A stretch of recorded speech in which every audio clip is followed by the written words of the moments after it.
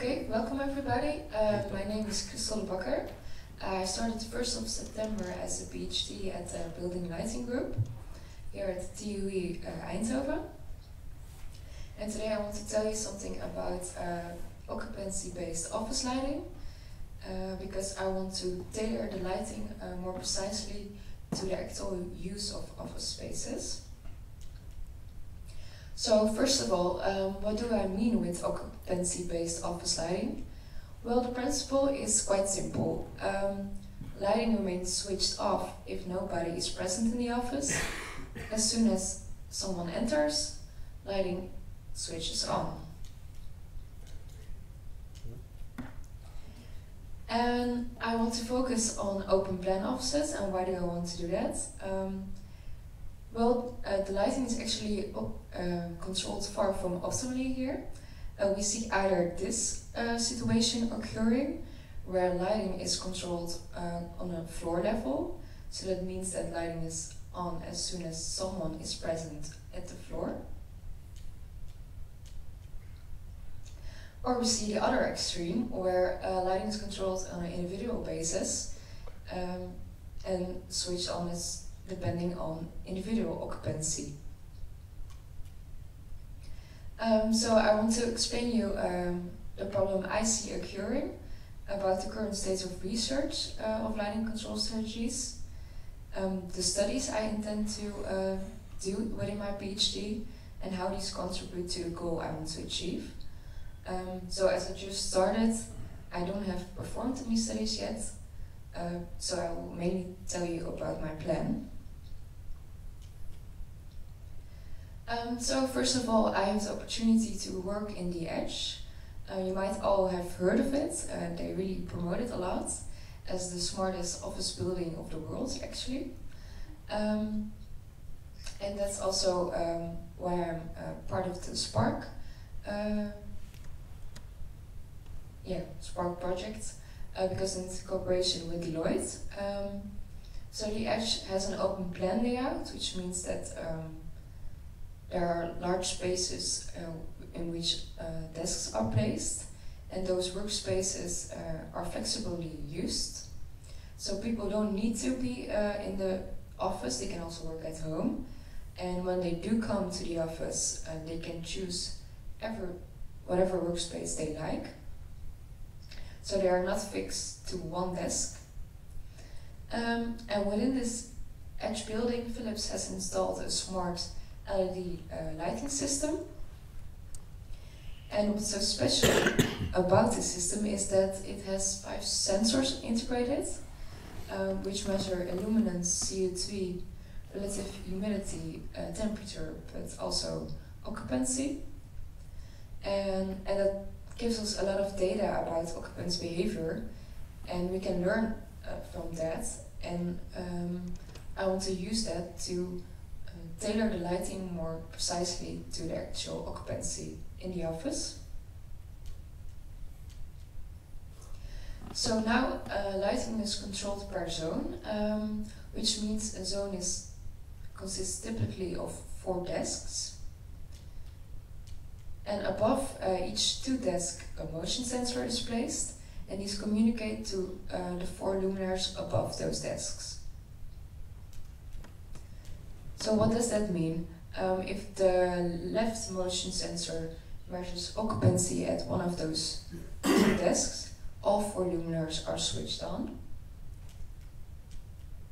And the same with the other motion sensor. If that one measures occupancy, again, the 4 luminaires are switched on. And besides, whether it's 1 or 3 occupants, the same lighting control scenario is applied.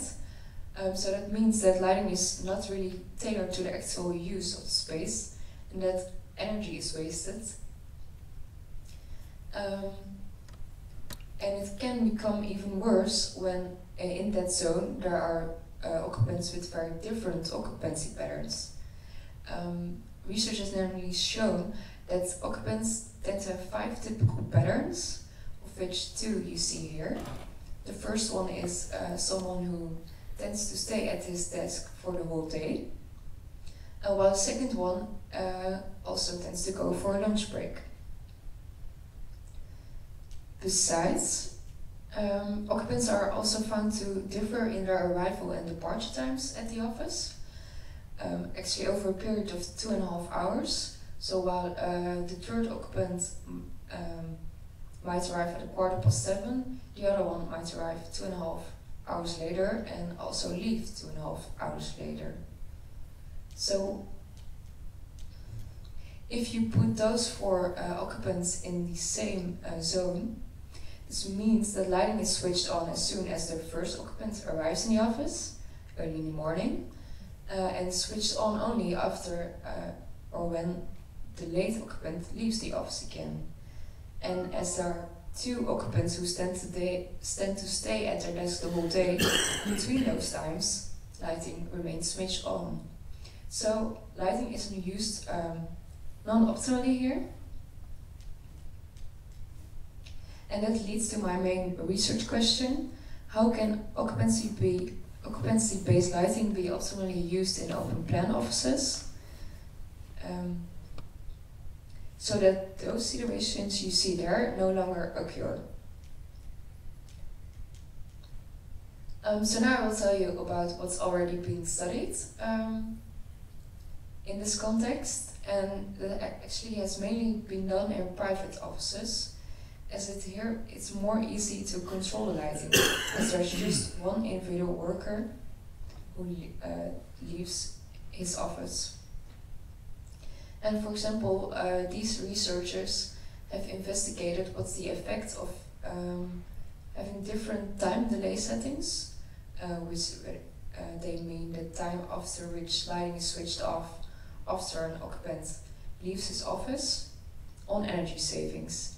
And you can clearly see that the shorter the time delay, the more energy saving is used. So for example, with a time delay of 5 minutes, it would mean that if an occupant leaves his office just for a short break to go to the toilet, for example, lighting is already switched off. But what if we apply this now to open plan offices?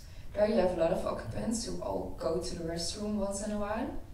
And if lighting would be switched off every time someone in the open plan space visits the restroom, you would get an effect like that.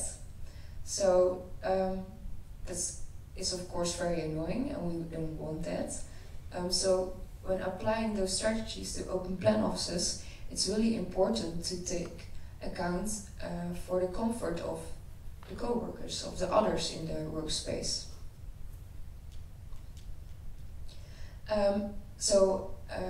By doing several studies, I want to investigate how we can account for that comfort of those co-workers.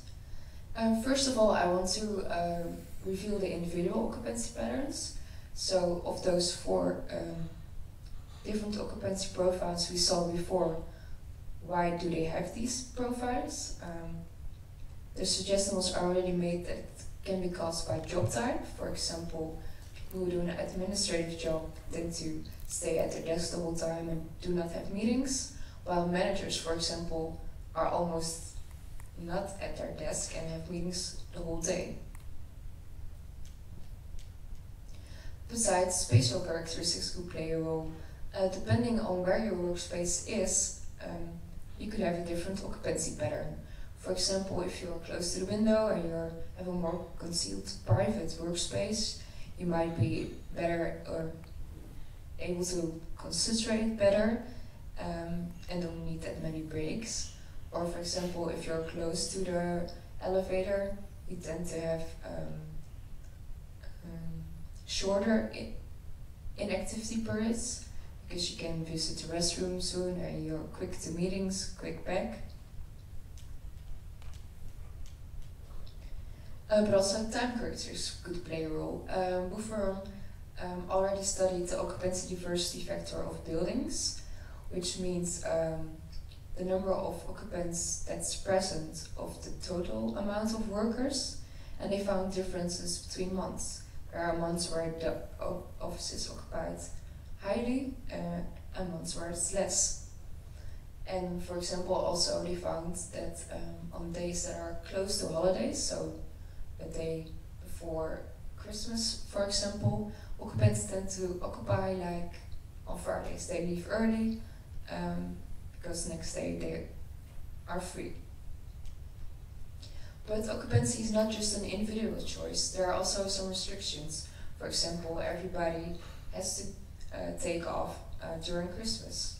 And for example, this day might be obligated by your company. You have to attend this, so it's not an individual choice. So I also need to take these into account. And when I then identified those individual occupancy patterns, I could cluster those with similar ones.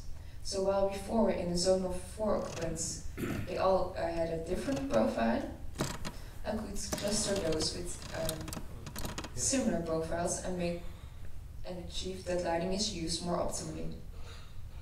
So then, for example, if the left would be the ones that arrive early and go home early, only during that period, lighting needs to be switched on.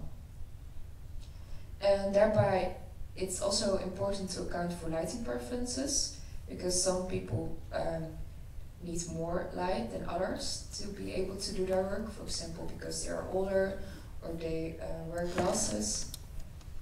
And if you put such workers next to each other, you can still not achieve optimal lighting use. But clustering might actually not be accepted by workers, because people really want to be in control over their environment, so also over their work environment. So it's important to also create acceptance, and that might be solved by looking into workspace preferences. So by it might be difficult to find that workplace in the very big office that is really as you like, and by providing some help on that, acceptance might be achieved. Then with this information, I want to develop occupancy-based lighting control strategies that are tailored to the open plan offices. And for example, the time delay setting I told you about before, I'm going to investigate how that should be so that the discomfort on co-workers is minimized, and also whether, for example, lighting, if people go for a short break, shouldn't be switched off but dimmed. And then within this open plan office, whether the lighting control strategies can also be tailored to the individual worker. It was namely found that occupants tend to have different activity levels or different inactivity periods. And the time delay setting could be tailored to that inactivity period. So if you have a high inactivity period, you can have a shorter time delay because you leave quite often. But again, this study was performed in a private office. So if you want to apply this to open plan offices, we again need to take into account the comfort of the co-workers.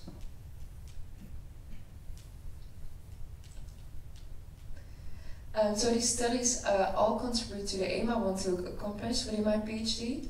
I want to realize optimal lighting use and comfort, so that only lighting is there where there's occupancy, and that both the worker but also the co-workers have optimal comfort. And that was my presentation. I want to thank you for your attention. Is there anybody who has a question?